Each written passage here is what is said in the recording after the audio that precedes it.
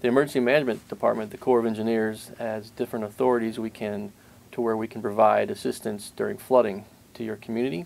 Assistance we can provide is a technical assistance, which is expertise on flood fighting, expertise in different engineering principles, whether hydraulics or geotech or structural, but it can be provided to your community in instance of flooding and other types of natural disasters. Another type of assistance we can provide is direct assistance. In certain instances, in a reimbursable basis, we can provide sandbags, HESCO bears, and other type of flood fight supplies to help your community.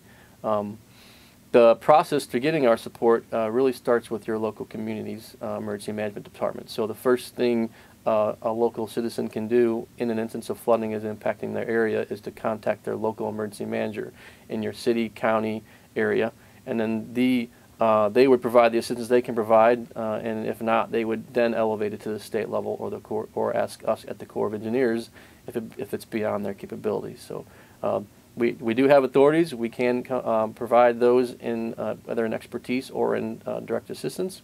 The key point here is to reach out to your local emergency management department, and that'll start the process for our involvement.